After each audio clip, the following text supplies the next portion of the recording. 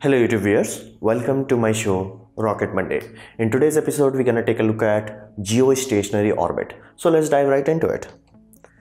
Now this is basically the geostationary orbit is a type of geosynchronous orbit. So you must hear this sort of word being used interchangeably. However, they are two separate things. So you have to understand it in such a way like every square is a rectangle but not every rectangle is a square. It's like that. So you have to understand geosynchronous means exactly what it says is you are being in sync with Earth. Basically your orbit is happening exactly at 23 hours 56 minutes 4 seconds.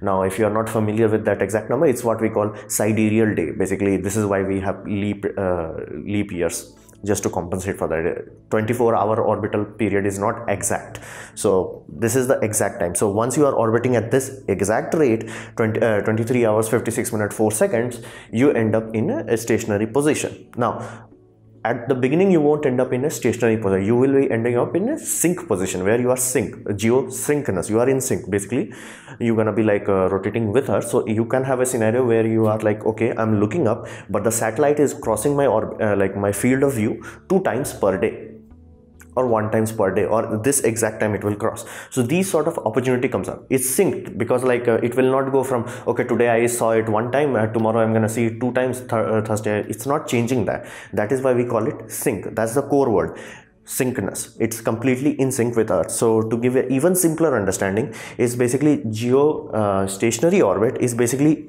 directly parallel to equator. However, geosynchronous orbit, GEO, basically that is a bit slanted.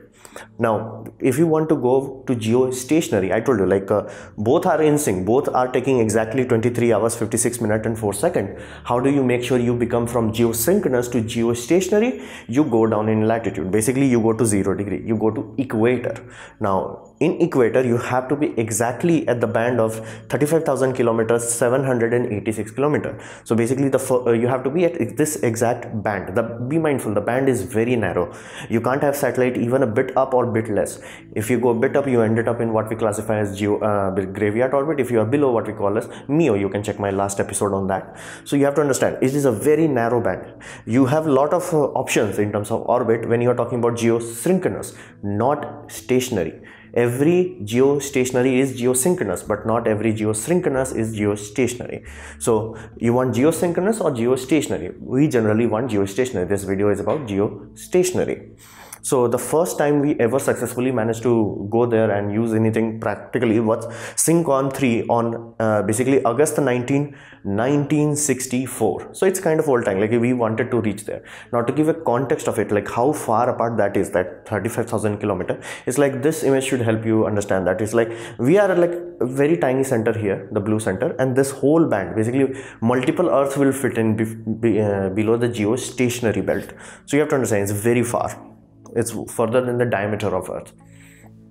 Now then you have to understand this. If it's that far, why the heck we want to use it? Well, this is the backbone. Geostationary satellites are the backbone of our modern satellite communication. Now because it provides what we call a planet-wide coverage. You can have only 3 satellites and you can cover the entirety of Earth. Basically each satellite giving you taking care of 120 degree of Earth. So and if you have 4, you will get, of course you will get like much denser coverage, but 3 is more than good enough. Like in 3 you can take care of things. So that is why we want this. And on top of that, it's not about coverage. Coverage itself can be taken care by, let's say, LEO satellites also, because it's, you know, going above some place. But you also get what we call non-tracking. Basically, you don't need a dish to follow something. Like there are many satellites that, especially in MEO constellation, basically medium Earth orbit constellation, they orbit in such a way that you have to track it. Like you have to track it. Your satellite dish will be following it. In this geostationary, you don't have to do anything. You just will know this exact place, put it there, done. Like you don't have to do anything after that. And in terms of power, like how the satellite gets power, it gets power from what we call solar panels. Now everything is good and dandy with solar panel, but you have to understand the closer you are to Earth, let's say you are as close to LEO, basically low Earth orbit, and around 500 kilometers, you are going through Earth's shadow for like almost half a day. Basically your like your orbit is, let's say 20 minutes, 10 minutes will be in shadow, or let's say your orbit is 40 minutes, 20 minutes, like half is in shadow. However, once you start to go further and further and further away, the time you spend and the night side, basically in the shadow of Earth, that decreases. So when you're talking about geostationary, because it's so far that when satellite is orbiting, it's mostly in the sunlight. Basically it will go into the sunshade for bare minimum of 1 hour, and in some scenarios if the orbit is slanted a little bit, it will never go into shadow.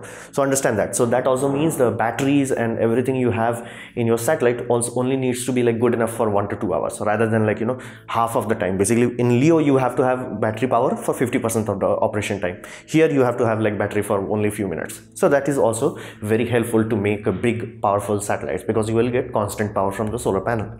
So that's also awesome. This is why it is our backbone of communication.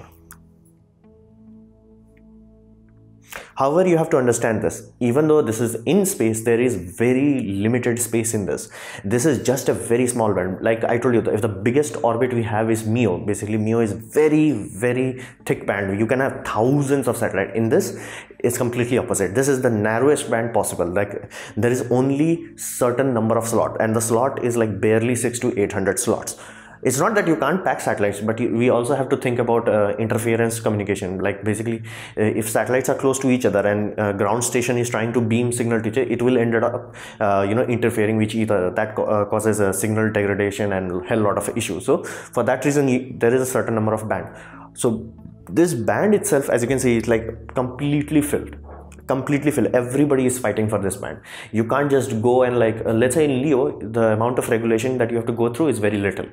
Now when you're talking about this is not only regulated very heavily, this is also national owned. So basically if you are living in America, you will get the band, let's say from 135° west to 90° west will be like given to you. Like you are in America, you must put something here. Let's say you are somewhere in India, you will get completely different band, like let's say 45° east to 90° east. So as you can see, like these are nationally owned system. This is not something that you can just go YOLO on this. It is nationally owned system, and it is very heavily debated content. Like the reason why you can't have, like let's say you are an American company and you want to put something above India, is that you are not gonna be able to give coverage to basically America. The coverage is very static. So even though you can put 3 satellites, that first 3 satellite was lucky, because after right now if you want to do something like that, let's say I want to do international, let's say planet-wide TV broadcast, you are not allowed to do that. Let's say you are in America, okay, you got the license to put it in American airspace. Will you get the license to put it in Indian airspace or Russian airspace? Maybe not. So you have to understand this is very serious business. This is what we call country owned. Not only this is like the amount of space is very limited simply because of that perfect precise band. It's also like, countries heavily handle this and control it, debate it. Like it's a complete nightmare. So hilariously enough, in space we don't have enough space for this. So that's the first practical issues. Second, there is physics aspect of this. Now that physics aspect is latency. Basically, if you want to do satellite internet communication, forget about it. Now does not mean that we can't have it. We have satellite communication that relies on geostationary, but the latency is almost half a second. Basically, it's 30,000 kilometer plus distance. You have to, like, okay, you send a signal 30,000 plus 30,000 to ground station, then 30,000 to the satellite, then 30,000 to me. So you can understand 30. It takes almost half second. So that latency is so bad that most security system will flat out block the access, because this thing is being tampered with. So if you try to do card processing, unless your bank knows that this is a geostationary connection, they will flat out block it for safety reasons. So it's practically useless for anything. You can't even make a phone call on that. Yeah, you can transfer file, but it will take very large amount of time. Now on top of that, the signal is also very weak. To understand this, you must understand inverse square law. You can check my video here, inverse square law. So you have latency, then you have to worry about the signal is very weak.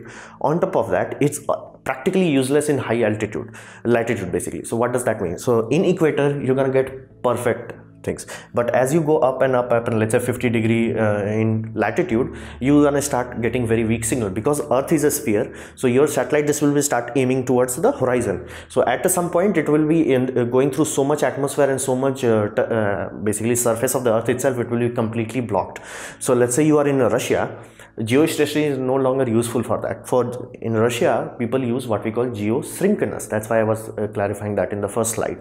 In Russia, you have to use geosynchronous because geostationary simply won't reach you because you are in what we call as mid latitude to high latitude. Geostationary is useless there. Now, let's say you are in Africa somewhere here. Awesome. Geostationary is perfect for India. Perfect. America a bit iffy, but still it is manageable. It's not very difficult for them, it is manageable. But Russia starts from medium and goes to high latitude, so they have to have what we call geosynchronous. Now that they have to have multiple satellites to get a continuous coverage. They can't have one satellite and take care of their whole nation. They have multiple satellites just to take care of one spot. So these are the physics aspect of it. You can't change this. So let's say you are in a country like Australia. Thankfully, Australia is like mostly below what we call mid latitude, so it can be taken care of. But let's say you are in South Pole or North Pole, forget about it. Geostationary, you will never be able to receive any communication from it. That's the nature of this band. This is physics limit. You can't do anything. You can't just have megawatts of power in your transmitter and receiver. Nothing's gonna happen. On top of that, there is what we call graveyard orbit. I told you, like once you have geostationary orbit, the fact with this is a very high energy orbit. Basically, the amount of energy you have to put into your satellite to reach here, it's very high. The delta V, as they call, like the amount of energy speed change you have to add to it, it's very high. To orbit here, you don't need that much energy. So that's why rockets are always classified at 20 tons to LEO, basically 20 tons to low Earth orbit. But that same rocket that can send 20 tons does not mean it can send 20 tons to geostationary. In geostationary, generally it's halved. Understand, there is no atmosphere, but still that happens, and it could take very long time. Let's say to low Earth orbit you're gonna reach in 10 minutes, geostationary you're gonna reach in 5 hours. So you have to understand, like the amount of energy needed to go to geostationary is very high. On top of that, this is very narrow band. On top of that, it's very limited. Like you can't just put satellite and forget about it.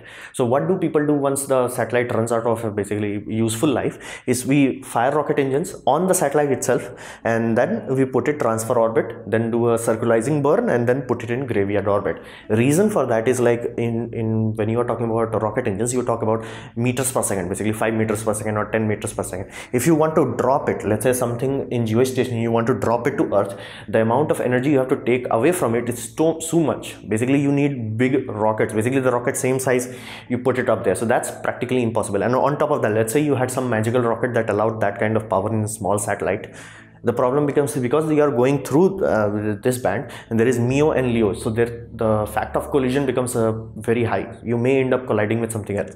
To safely handle the situation, we simply say, okay, just go above. So once you reach into what we call graveyard orbit, now the orbit time is like around 30 to 35 hours per orbit, takes that long. But this orbit is very stable because the atmospheric drag is negligible and it's so far above that you don't have to worry about it. So understand this, to drop down you have to remove upwards of 100 to 200 meter per second. To go up you only have to add 5 to 10 meters per second. That's why we do this graveyard orbit, because going down you are endangering everything that is down below. On top of that, you don't have enough energy to do that. So that's why we have graveyard orbit. So if you see something like this sort of satellite diagram, this very thick band is what we call geostationary. The band that is like elliptical to it, that's geosynchronous, and everything above that is what we call graveyard orbit. Graveyard orbit is the last useful orbit we have. Like in graveyard orbit, almost all defunct satellite that is in the used to be sometime in geostationary is now there. Now this basically the transfer orbit that we do and graveyard orbit is supposed to be stable for 50,000 years unless solar winds picks up very dramatically and then starts to pushing down satellite. Other than that, this is a very safe place to put our junk. Basically we are just like, yeah, just go there, don't ever come back, just go there, hopefully. So this was my presentation on geostationary. I hope you liked it or learned from it. In that case, please leave a like. If you didn't, don't worry about it, you can dislike it. I would urge you to leave a comment and click the ad shown in this video. That will directly help me. And benefit of commenting also is I reply to all of them. Please subscribe, press the bell icon if you're free, and as always, thanks for watching.